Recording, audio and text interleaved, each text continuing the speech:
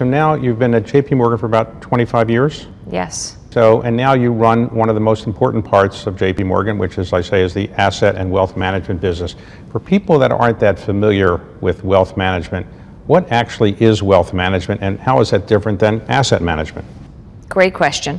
The two are often used interchangeably, but they have distinctions. The asset management business is where we manage money on behalf of individuals, institutions, sovereign wealth funds, pension funds.